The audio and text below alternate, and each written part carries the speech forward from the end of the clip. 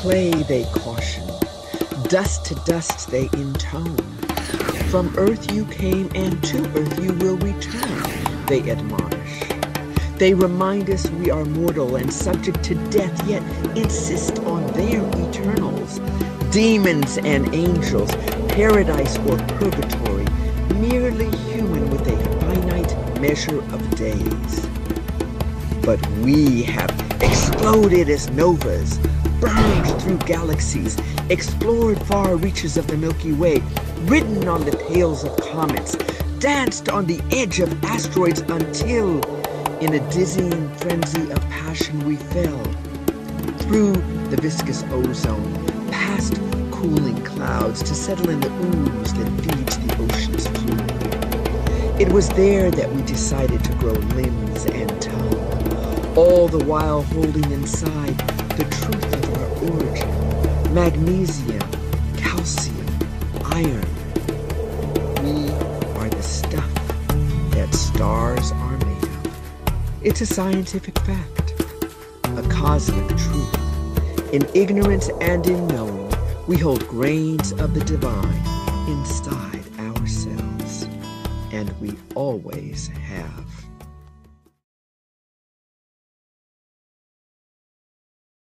I just want to say that today is like no other. Poetry coming out of this space is just amazing. Thank you. Please welcome Tureeda Mikell, the author of the full-length book of poetry, Synchronicity, The Oracle of Sun Medicine, published by Nomadic Press in 2020. Let's give a warm welcome for Tureeda. I wanted to say thank you for inviting me. And it's always, wow, it feels the filling of the soul, the feeling of the soul to hear us. And boy, Ayodele, Staajabuz, I mean, these are women, and Devorah, I mean, go way back, and just the poetry, the styles, the listening. Okay, giving thanks. So this is a piece about someone who had to overcome some things. So she remembers her tenure on the third planet of Her Highness and says, I hadn't run in circle when 3 years old on fields of grass with blackbird chasing me or me chasing it.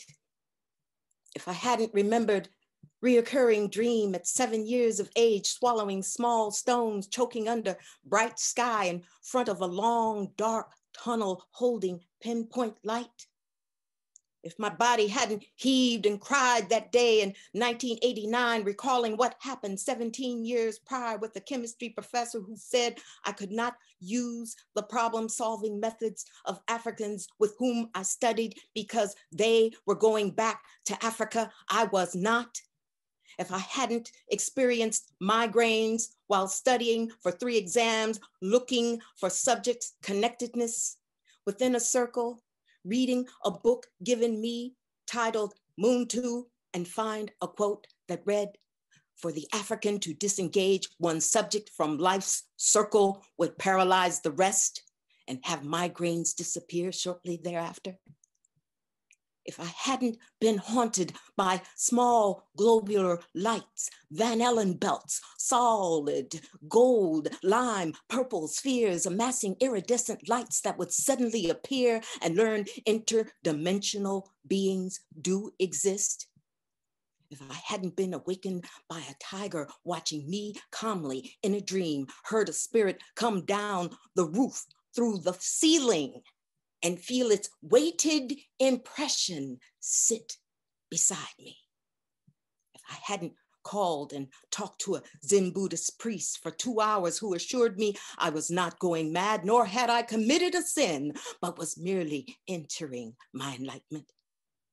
If I hadn't been commissioned to have my astrology chart calculated 5 times, aligning on earth as it is in heaven, interpreting my idea of an active noun-verb agreement system. If I hadn't recognized while studying organic and inorganic chemistry that iron is not only a common element found in the body, but throughout the universe, causing life to be pulled or repelled in some way. If I hadn't attended the Berkeley Psychic Institute, learned how one can absorb another's programming, get invited to Stanford's parapsychology department with BPI, and discover trans mediums who allowed a spirit to share her body, then discover another at my job. If I hadn't witnessed a slug-sized lip suctioning leech undulate around a relative's head as though looking for a place to land, and when it did, weeks later, relative could not lift her head. If I hadn't suggested she see a Chinese acupuncturist who said at the end of the examination, it is as though something has sucked the life force from her head, which left me questioning what I saw. If I hadn't read in the archaeology of knowledge, we must also ascribe to the institutional sites from which the doctor makes his discourse. If I hadn't worked in a mental institution as a lab tech and learned the difference between a psychic and a sick psychic, if I hadn't heard the birds crying song while napping, unable to discern how I knew their cry, only to get up and open the door and see birds fluttering wildly over lifeless friend adored. If I hadn't read in the newspaper, if I hadn't read helicopter, seen the helicopter fly over my house, drop something on the house at the corner that sounded like a loud swoosh. May 13th, 1985, after 2 a.m. on the West Coast.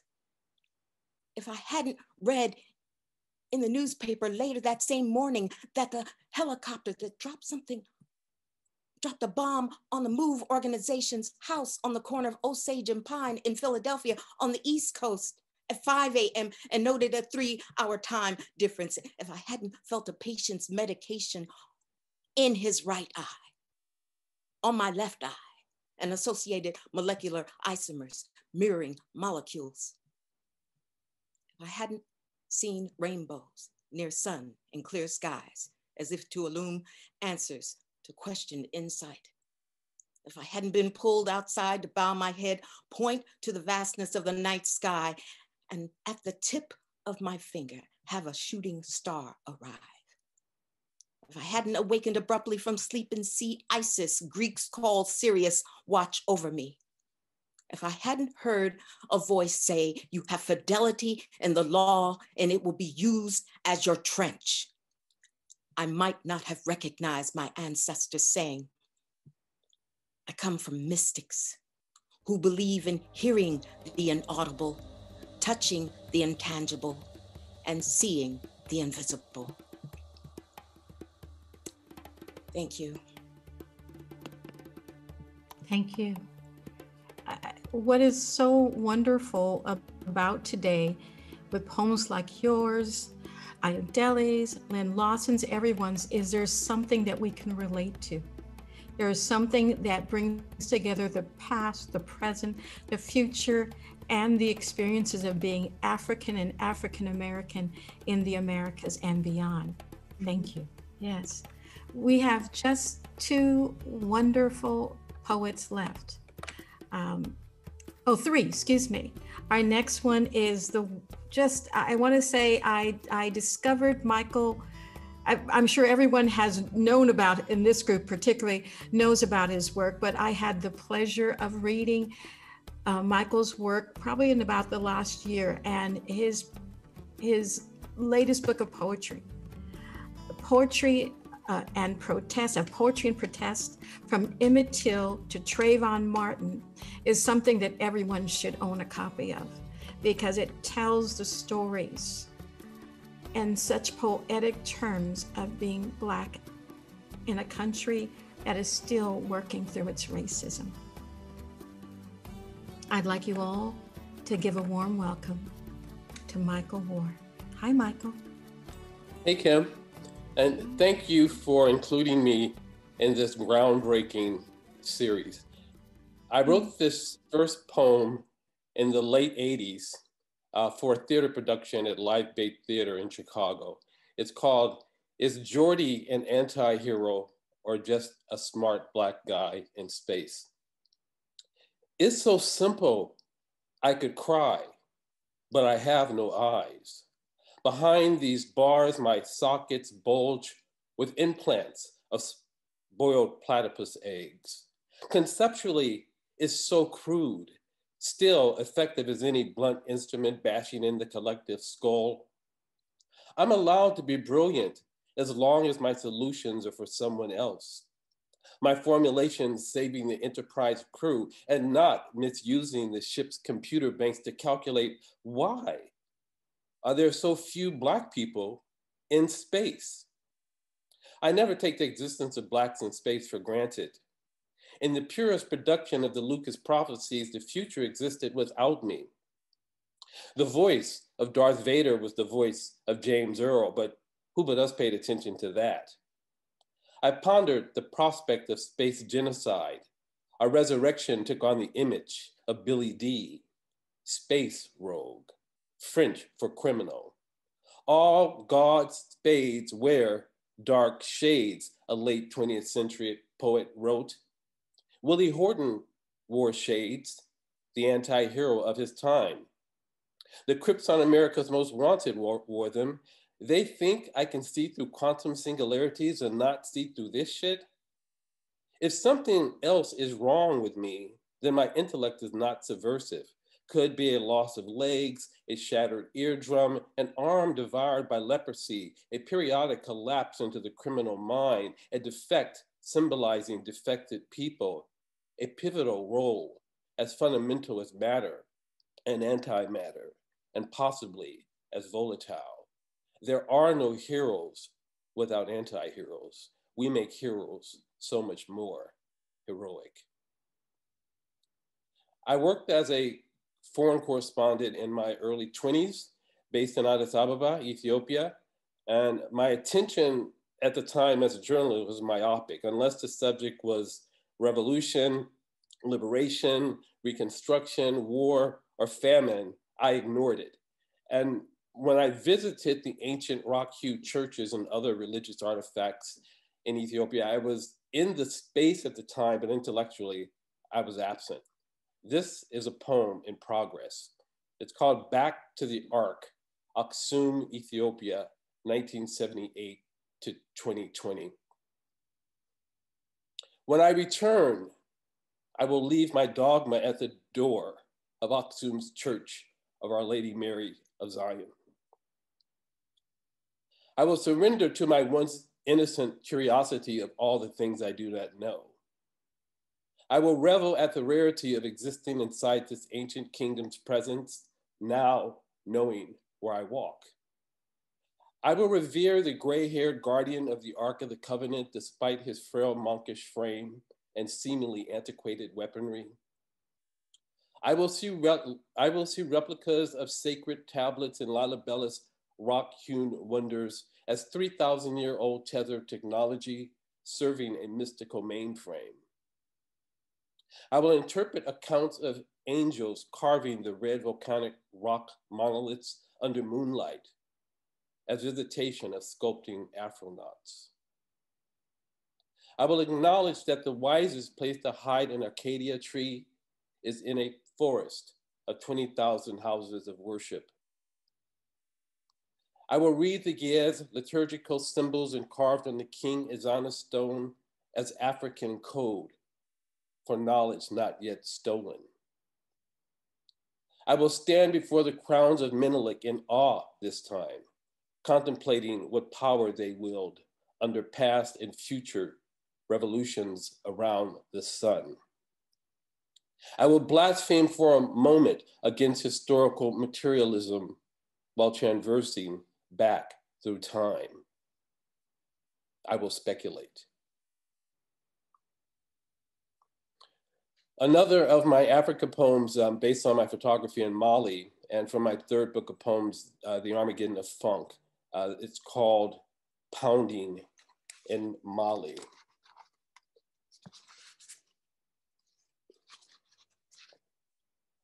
Obsidian arms, savanna smooth, smash grain into African atoms to swallow. Wooden accelerators break matter down into beats between polyrhythms. Visions of Malian women elongated, their splendor blazing and illuminated. Towers of grace, they encircle the West that erodes their village, pounding ancient particles into quarks of sound. And I think I have time for one more. I am thrilled that my mentor, Gwendolyn Brooks, has become a part of the Afrofuturist conversation. Many of us have been influenced by her. And this last poem, also from the 80s, is called Her Words to Gwendolyn Brooks. It's also in my book, The Armageddon of Funk. An archaeologist, not a lexicologist, figured it out. The word was a woman, mingling among the aromas of Ethiopia, brandishing a painter's brush in a dig territorially defined by string. The archaeologist swept away ancient crust and sediment, finding language alive and agitated, instead of the fossilized femur of a long-dead Ramapithecus. Words wrapped in rhythm, pleasure, knowledge, and pain. Words as sharply defined as an Ashanti sculpture. Words of an African dynasty made of peoples not restricted to kings. Words that survived the Atlantic. Words that survived Atlanta. Words that survived migration, segregation, integration, and false resolution. Words worn as bracelets, amulets, and weapons. Words that were up long before they were down. Word up. Words that give more than she has taken. Children's lives reweaved first through her poems and then through their own words that could weave a world. Thank you. Thank you, Michael. That was just beautiful. Just beautiful. Well, we're coming to the end of what I consider an historic event, just by the fact that these beautiful voices are gathered here today. Our next poet that I'd like you to welcome is Avotcja. She's a poet, a playwright, multi-percussionist, and a popular Bay Area DJ and radio personality, and the leader of the group Avotcja and Moduple. I'd like you to give a warm welcome for Avotcja. Hi, Avotcja. I'm in awe. You know, everybody, I'm so old friends here and some new friends, people I haven't seen before, and I'm grateful to be in the company of and honored to be in the company of. Because I refuse to be typecast. I was talking on Friday with both Glenn Parris and Ishmael Reed, and we were talking about Afrofuturism, and we all said the same thing about refusing to be typecast. So I want to do two very different poems, but similar in one way. My heart is bleeding right now. People complaining about the pandemic and being stuck in the house. This is something never had to happen. I'm older than dirt. And I remember when I was a kid hearing scientists talking about, if you do so-and-so, such and such is going to happen. Well, such and such has happened. I'm so grateful that we have people like the youngsters in Relief here in Oakland who are planting trees all over the place, because what's happening now is something that is born of complete greed and stupidity.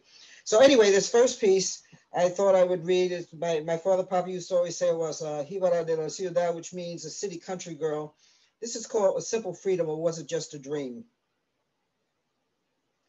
Once upon a time when the world was green, when this earth was heaven, the trees used to sing to us and we sang their praises, danced in honor of their beauty, and reveled in the millions of gifts they gave us. Life was a simple but complicated symphony when lovesick leaves sang and romance-hungry wind spirits and clouds pregnant with the promise of tomorrow kept us drunk on the sweet wine of her rains. Then came the invasion. Wood-eating devils that make termites look like angels. The lakes, The streams, the green, all gone, forests of dreams destroyed, the simple beauty of millions of yesterdays eaten by greed and lifelessly regurgitated into the ravaged soil as echoes of green cry in the shadows of what once was. Tree spirits, hidden behind ancestral tombstones, their seedless offspring roam thirsty deserts beside invisible uprooted generations, trying to remember days when nature reigned, and all her green gave the world oxygen to breathe and got the world drunk on the fruit of their love. Days when trees romanced the clouds and rain was the wine of heaven. Now their ghosts silently scream, wide awake nightmares, restless spirits hidden in the sands of a long ago time, a time before they came. They came like an atonal swarm of hungry locusts, suicidal wood-eating demons that looked like angels, but took joy in the devastation of uprooted generations, in the destruction of sacred medicinal flowers that once perfumed the air. Now, the lakes, the streams, the green, all gone. In their place grow tearful memories, crying echoes dancing in the weeds with hurricanes and earthquakes, shadows of days when this earth was heaven, when happiness was being able to safely lie in the grass and just breathe and be serenaded by a chorus of singing frogs and birds. It was the simple, priceless freedom. Or was it just a dream? Once upon a time when the world was green. This second one is called Matter Is. It's in my book, With Every Step I Take. Oh no, it's not in that book. It's coming out in the next book, which is Oakland Mosaic. Anyway, it's something I think because human beings, as someone said earlier, and part of the thing, human beings are such arrogant creatures, and assuming, you know, everybody was the first and all this kind of nonsense. But anyway, so this is Matter Is. We were there long before it all began. There before the cataclysmic blast, we watched as part of the electrifying charge that set this life as we know it in motion. We were there. And the spinning of our spirits involuntarily assisted in the birth of the first stars. We helped with the placement of constellations and orchestrated the arrangement of Saturn, Uranus, and the geometrical precision of Orion's belt and the radiant consistency of Jupiter, Pluto, and Mars. We were there. I say we were there awestruck, riding inside the inner heart of the soul that dreams through the heavenly medicine of the Milky Way, listening, witnessing the beginning of it all. Brazen cosmic peep freaks in the center of the miraculous. We were the free in freedom before the division of the sexes, before love was kidnapped and romance commodified. We danced and danced before roles were written in stone, and my spirit danced around yours. I was unrestrainable and we were too big to be contained. We were the real deal, the real definition of the meaning of what love is supposed to be about, you and me. Two sides of the same vibration, compatible opposites in a harmonious composite of the true unification of the one. We were there and here and we were everywhere all at the same time, little microscopic infinitesimal points of light, pure life, invisibly vibrating in this universe while it was still devoid of the perversion of the war, of guilt and murder and rape were inconceivable sins, but hardly original. And before living in shame of every kind of nakedness became an unholy duty and greed became the only acceptable truth, propagated by greedy fools who had the nerve to declare theirs the only rule, the unbreakable rule for everyone else but themselves to live by, we were there. I say we were there. Their offspring of another dimension, and we dance. Yeah, we dance resplendently wrapped in the exquisite beauty of all the colors of each and every rainbow that had ever been. We were nature's smile. Gardens prayed to the rhythm of our tears and got drunk on the musical euphoria of our vibrations. Dizzy from our spinning, but spinning and spinning and spinning, we dance and dance and dance before our fullness became intimidated. And our fullness intimidated the emptiness. The destruction of peace was considered natural. A long time before the power of joy instilled fear in the joyless and the always changing constant motion of existence terrified the already petrified. We were there. I say, we were there before cowardly fear of the unknown ate the spiritually blind alive, and the universe regurgitated the sadness of their negativity, spit it all out into some faraway intergalactic compost post, just another mound of fertilizer lost in time, and we were there. I say we were there. We were there listening, listening, listening, listening, listening, listening, listening, witnessing as we danced. A couple of brazen cosmic peep freaks watching the rebirth of nature's phenomenal true unification, the inevitable repollination of the one, watching, watching, watching, watching, watching, watching as it reaches out as it always does and pulls itself together. And then it all begins again and again and again and again and again and again and again and again. We were there. That's on a CD with the great 17-piece jazz band, Electric Squeeze Box Orchestra. Please check it out.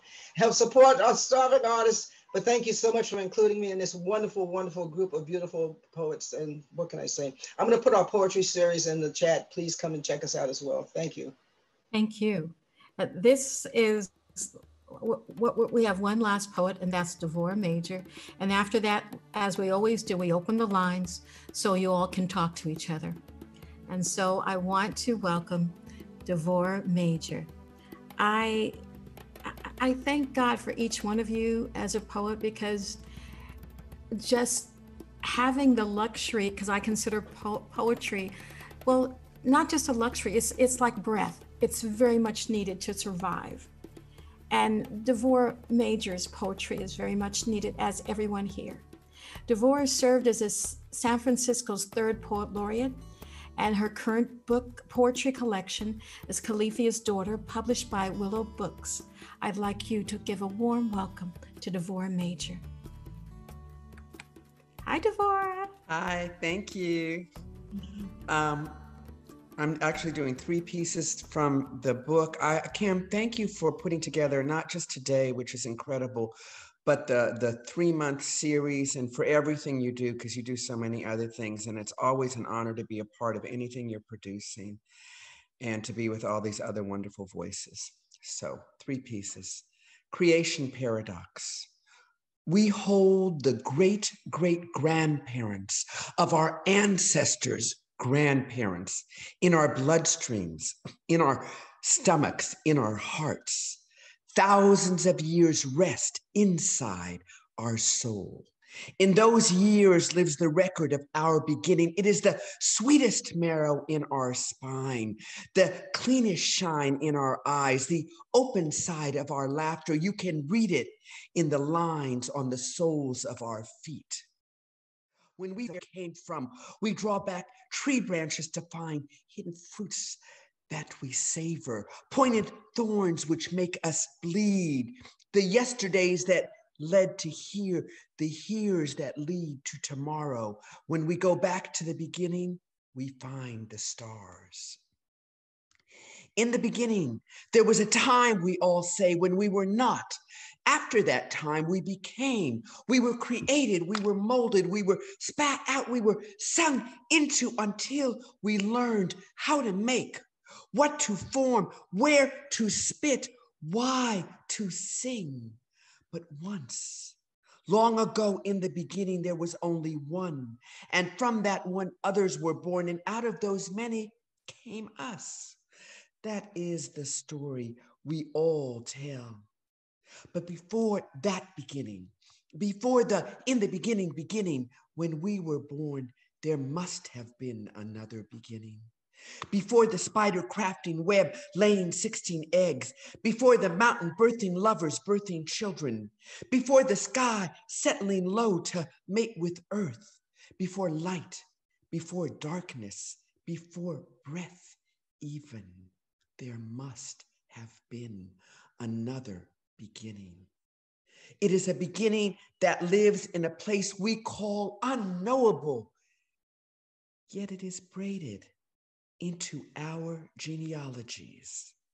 And it is said it is in that beginning, the beginning before our beginning. It is there that you must go if you want to find the faces of God.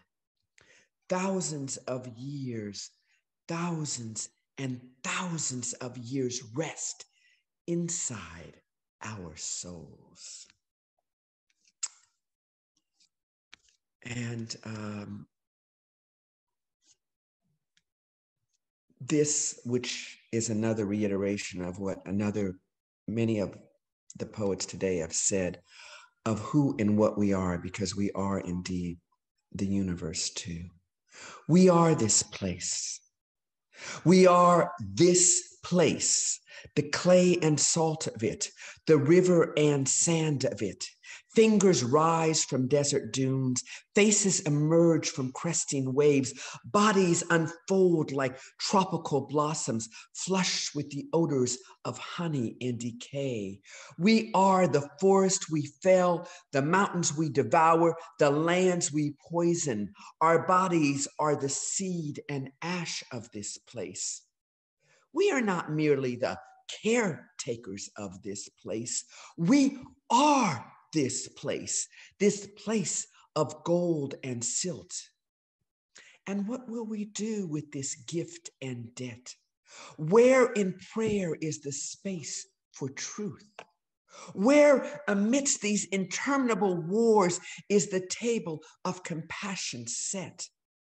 Even in our worm selves as we turn and spit, fertilizing the future with our waste, we are so much more than we imagine. We are spirit resilient, rock unforgiving, wind eternal. Let us move now from the storms of hate and fear and cleanse this place that is us. Sacrifice nothing but our arrogance and the need to destroy and subvert the glories of the universe that are us. We are more than we have imagined, more than we have invented and discovered inside our pulsing dreams. Sing with me of a better day when we learn this planet as ourselves, full of the freshness of a newborn's eyes. We are this place, shaping its tomorrows. We need to dream it well. And I'd like to end with Stardust. Out of clay, they caution. Dust to dust, they intone. From earth you came, and to earth you will return, they admonish. They remind us we are mortal and subject to death, yet insist on their eternals. Demons and angels, paradise or purgatory, merely human with a finite number of days.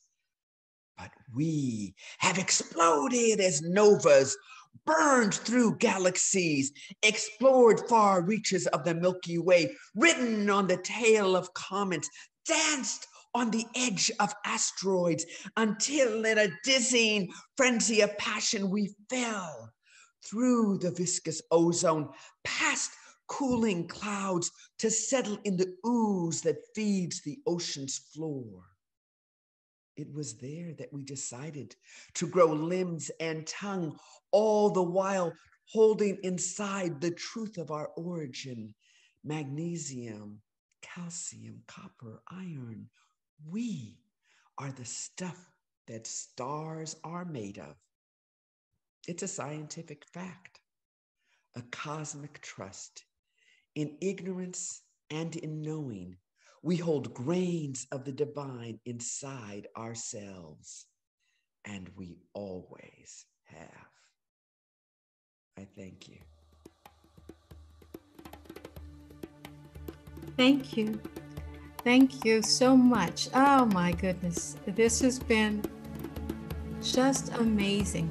I want to make sure that if you're here today and you heard a poet, give a shout out to that poet.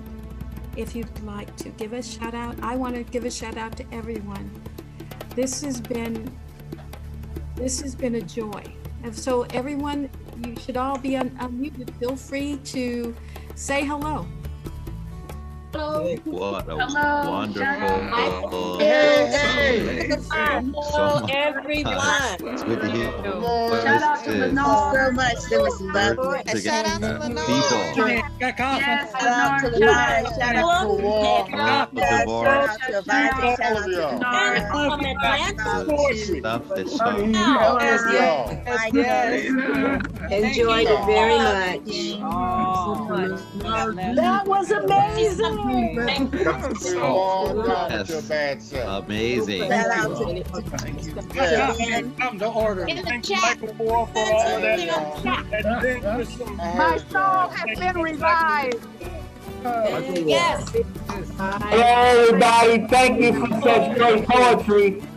Yes. Stay safe.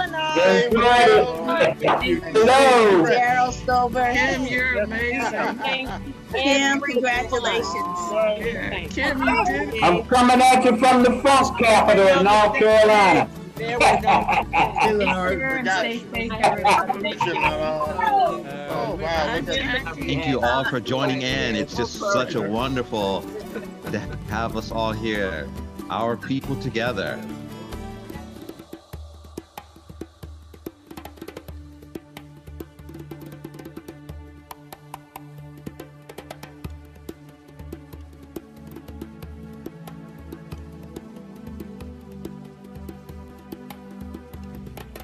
What makes a black person? What it means to be black in America, or what it means to be a woman, or what it means to be a black woman, what it means even to be poor. I've had so many people tell their kids, we didn't even know we were poor because we had a mother and a father or a mom. And so when we were told we were in shock. And so people saying that they felt at a certain age, they became into awareness that they were black because they just saw themselves as this wonderful human being on the planet. And then they were labeled. And one of the things I think we're looking at as a people, as a planet, is going beyond labels, going beyond what is seen as who we are. And I think one of the things I love about this Black speculative arts is it opens up territory. I don't know how many of you have ever been told that you don't write like a black person, or you don't, or you're writing about the stars. Do black people write about that? And we're learning. Ask Gwendolyn Brooks and Jesse Fawcett. Right. But we're learning we're beyond the labels put on us. And if anyone wants to even talk about that, because I know sometimes being a writer, particularly a writer of color, can be painful. Yeah. Let me say this right quick. Go ahead. I'll say this right quick. I think within the context of what our reading was today, what you got was a host of various, very strong, ongoing traditional aesthetics that have been operative in our literature and especially our poetry for, we could even say, 2 centuries. But the other aspect of it is there are more contemporary genres that were also represented. What I'm going to always default back to, though, is Devorah, because it's inescapable. We are all stardust. And so it starts there. And then from there, it becomes more expansive, if you can even expand on that in any way, shape, and form. She hit the nail on the head. There's no running away from the dust to dust. We're not talking about dirt, baby. We're talking about the stars. And so I think if you start there with the stars, everything that exists within that context, planets, even planets like Earth, and the life forms on it, including the life forms like us, are fair game for expression, fair game for definition, fair game for exploding those definitions. And that's what we've done today. And I've truly enjoyed it. I'm here in North Carolina, originally from Washington, D.C. But I just want to say again, thanks to Kim, thanks to all the poets that have read. I'm still celebrating my birth month with having just celebrated my birthday on Friday. So I've got a jet to continue to do more of that. But I want to say, I look forward to seeing you all and hearing you all into the new year and as this century progresses. Everyone struggle up. And when you get there, reach up and pull somebody up there with you. All right. And give thanks. I give truly give thanks. And thank you so much, Devorah. Yes. Wow. I did not even address all the poems dealing with stars in my book, Synchronicity, because the things that had to be mentioned about what we go through daily, what people have, and what all of you have mentioned on some level, the sensitivities, the empaths that we are as a people. it just had to be discussed and shared. But I give thanks to you, Kim. You did such a marvelous job. And thanks everyone. It was just totally amazing. And I tried to stay within a confine of a few minutes. I did do that 7 minutes, but yes, thank you, thank you, thank you. I want to thank our audience. We have the best audiences, everyone, because half our audience are poets. You know, Lenard, do you have something to say? Yes, I want to say something. I just want to say that I'm grateful to all of you and to Kim for putting on this program and for including me. But I wonder, can you imagine what a Black poet might hear who write haiku? Next month will be 39 years I've been writing haiku, so can you imagine? Oh yeah. Think about it. Oh yeah. But I kept writing, and that's what I want you to do. That's what we keep writing. That's right. And but yeah, you can imagine some of those things. We get that. Kim? Hi. I just want to say thank you to all the poets. My eyes are open. I'm awake. I'm enjoying this. This is a new world for me. Poetry has never been my thing, but this was beautiful. This was inspiring, and I do want to give a little bit of tribute to the late Chadwick Boseman, who lived his life as a poem, giving at every turn, suffering in silence, and still giving more, acknowledging those who came before him, being inspiration for those who came after him. The Tales of Wakanda, coming out in February, is a tribute to him. It's the brainchild of Jesse Holland, who is the editor, who put together such incredible writers, some that you don't know, who are unbelievable, some that you do know, Nikki Giovanni, Chris Chambers. The power of some of the stories in this book upcoming are just unbelievable. I've had the privilege of seeing them ahead of time, but they're going to be amazing. You're going to be blown away. You wouldn't let me go. Thank you, Glenn. I appreciate you, Glenn, so much. Oh, Avotcja? You know, I'm in awe of everybody, and I'm very grateful because when you asked that question about when the people have the audacity to come up, you don't write like a Black poet, or Black people don't think about. So how can they tell us what Black people are thinking since they are not Black people? But anyway, and the truth of the matter, I'm so glad so many people touched on all of those things that they supposedly say we don't think about. As people, Black people, brown people, red people, yellow people, we're earth people, and we still believe that the earth is alive, and we believe in the trees being the being that trees are, that dogs and cats are, that the stars are, and we're all part of it. So it really makes me feel very sad when people fall into the trap of believing that nonsense, and you know, like making fun of country folks. If it wasn't for the folks in the country, we wouldn't be here. You know, we would not be here. The country folks are the backbone of every single one of us. Every piece of cotton they pick, every cane field they chop down, you know, every cornfield they nourish. We're part of that, and we can't be real and we can't be ourselves until not only do we deal with that, accept that, but we are part of the earth. As Devorah says, so I love that poem. It's one of my favorite poems of all times, that Stardust, because we're part of it. We are not the rulers of it. We did not begin it. We will not end it. We are just a small little tiny molecule, a part of something much bigger than we will ever be. But part of that equation is those folks, those country folks that make us who we are. We are who we are because of everything they endured and are still enduring, because these idiots said, oh, you don't think like a Black person. Oh, give me I am a Black person. And so I am thinking like a Black person, no matter what I'm writing about. You know, and it just makes me very sad when I find too many people who buy into it and actually bully people like me or some of the rest of you who have been doing what we've been doing. People have been talking about Afrofuturism since dirt was dirty.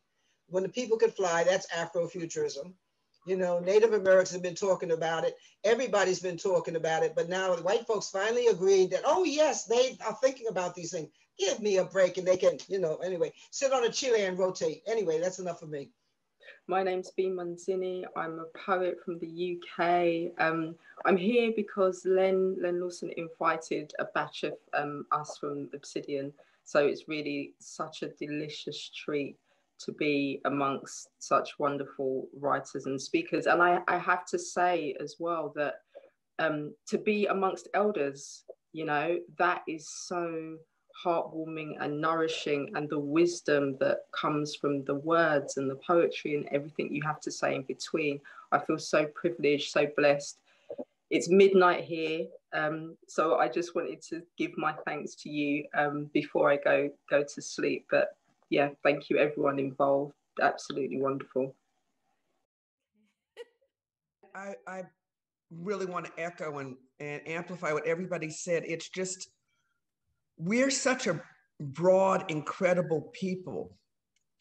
And I don't know, sometimes we get confused by all the media and we don't see each other, let alone ourselves, as everything we are. And it's things like this that reinforce the wonder. And it's just, what's so beautiful is our diversity within the different ways we are African, and, you know, and I agreed with everything that Avotcja said about country people, but also she has Puerto Rican roots. I have Bahamian roots, you know, and those island people have a, I don't know, maybe partly because of the hurricanes or whatever, there's a way they're rooted and not rooted and have a kind of humility about the universe because of that. And it's a different kind of Afrocentric, Afrofuturism existence. And I just enjoyed this. I enjoyed it for the breadth and the depth of all of it. And it's just been wonderful, just wonderful. Thank you. I just wanted to say thank you. I was invited by my good friend Staajabuz. She and Straight Out Scribes have been friends of mine for years. And I just wanted to say thank you. I've been writing for 60 years. I'm a poet, a writer, a ghostwriter, a public speaker. I've been around Sacramento for a long time. And it has been an honor just to hear each and every one of you. It has been really, really enriching to my soul. And I just wanted to say thank you for being who you are. Thank you, Jacqueline. Thank you. Thank you. We love you. This is just like listening to some of my heroes. This is great. Thank you. I think it was Eugene Redmond who sent me the message for the last one. And I was just telling everybody about it because we're doing a speculative fiction anthology later on in the year. So I was just letting them all know that they need to come on to this tonight. So I hope that some of them did. And this has been great. Listening to Devorah Major was brilliant. Listening to, because we were kind of studying some of her work when I was working with writers, you know, in London about 20 years ago. We were studying some of her work. This has been really, really amazing to hear and listen to a lot of writers who I really, really have admired for so long. Thank you, Kim. You're wonderful. Absolutely. Been great. Thank you, everybody. We're going to go say goodbye, and I love you all. I'm studying Ho'oponopono, the idea of I love you, I'm sorry, please forgive me, thank you. And I think it relates to this space in the sense that we as people, when we say I love you and open our hearts up, we can accomplish anything. The idea of love generated from us creates a better world. And I think that's what we're doing today. We are generating love and creating a better world. And I know I sound idealistic. I can't help myself. So, but I appreciate you, and I feel like we generated love today. So thank you. I love you. Okay, so we're out then. Everyone have a beautiful, go ahead, someone said. I got 3 words, 3 words. Black is beautiful. Oh, we believe it. Thank you, Kim. Thank you, Paul. Thank you. Thank you, Dr. McMillon. That's right, Dr. McMillon.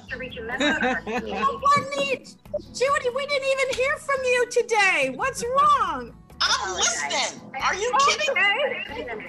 Look at her looking like a girl out there. Thank you. Much respect. I love you all, and see you in the stars. Thank you, Kim McMillon. Thank you so much, and thank you all the poets. Thank you, Kim. Thank you. Bye. Bye.